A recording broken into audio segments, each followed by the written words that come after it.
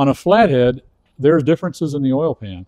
And we don't think about this very much, but the amount of the crankshaft, when you're idling around town or you're driving down the freeway, maybe it's 1,500, 2,000 RPM, not very high.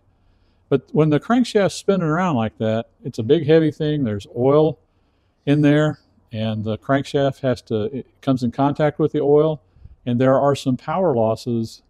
They call windage losses, so it's the wind that the crankshaft makes as it's spinning inside the engine, and the oil that's in there, and that having to spin the crank through a shower of oil results in some power loss, especially at higher RPMs. Because what happens at the higher RPMs is that windage, that crank whipping around, it'll actually pick oil up off the bottom of the oil pan. That wind will mix and aerate, so mix with air. So now you don't just have oil, you got a mixture of oil and air. And that doesn't make a very good lubricant.